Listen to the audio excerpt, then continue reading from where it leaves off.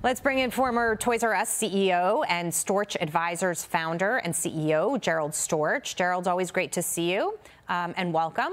Let's first talk about what you think a rail strike would mean for shoppers as we head into the holiday season. It sounds like to me it would mean that supply chain issues would get worse, not better.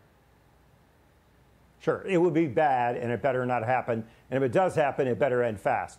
So first of all, it isn't that it's going to ruin Christmas in the sense that Christmas presents won't happen, because all those are already in the store. It's way too late, 30 days to Christmas, for retailers to be putting things on trains to think they're going to get on store shelves in time for Christmas purchase. So that's not going to affect your ability to get that toy for Johnny or the great sweater you want to get for your wife. But a lot of products will be affected very rapidly, including food. So it could affect your Christmas dinner. It won't affect your presents, but it could affect food very rapidly because so much food is carried by rail and so much of the feed for the animals is carried by rail as well. So that'd be a major impact, major impact on chemicals that go into things we use every day, major impact on the automobile industry. So it'd be very, very bad for supply chain, very bad for inflation, and just sort of reignite this fire in the supply chain that started with COVID. So the administration put together a deal, a tentative deal, or they appointed a committee to put together a tentative deal. Let's put it that way. The thing that is the issue for the rail workers, for the unions, is paid sick leave. It appears that the tentative deal did boost wages over the next 5 years or so, but it didn't address that paid sick leave issue. And what the unions and the rail workers are worried about is that a Republican House will not be friendly or understanding of its needs. And that's why there's a need for a strike or to make a bigger statement about this right now. So how do you think it shakes out? Look, I don't know. It's clear they haven't come to terms. That much is clear. They were able to kick it, down the road to get past the election, and it looks like now they'll kick it past the Georgia runoff. But that's the end of the line, so to say. So they're going to have to come to some agreement on this. If not, they'll strike.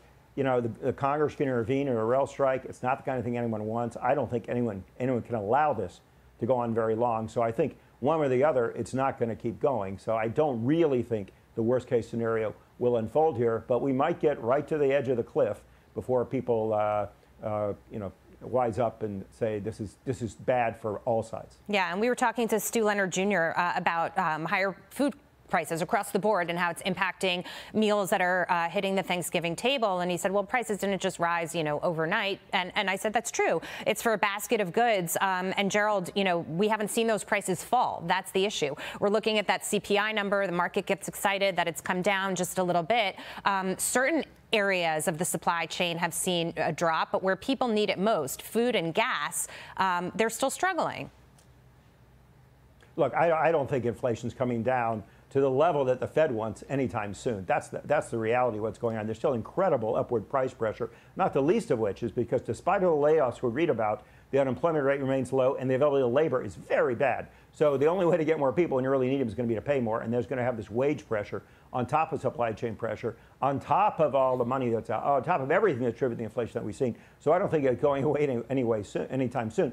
And at the end of the day, when consumers are pressed like that, they spend on necessities like food. There was a headline in one major paper this morning that I had to laugh at. It said, Americans aren't letting inflation interrupt their Thanksgiving. Well, of course they're not. They're going to buy the turkey and have Thanksgiving. My gosh. Right. That's going to happen. But they're going to spend more money on that. And they won't have it for other things. So we're going to see that in the rest of the economy. It's like a snake swallowing a rabbit when it bulges out and destroys apparel shopping for holidays, clothing shopping, when it hurts electronic sales, when it hurts other discretionary purchases, when the consumer has to pay for the holiday turkey. Yeah, that's a great point. And anecdotally, I talked to a lot of people, who are not scrimping on food and gas to get where they need to go for work or whatever, travel, but do say they've, held back on those discretionary purchases, and that's what they're starting to think about. And you sort of wait to see what the tipping point is when you start to see companies reporting lower earnings and that kind of thing. We already see some of these layoffs happening too, so it's a lot to watch. Gerald Storch, we thank you so much for your insight.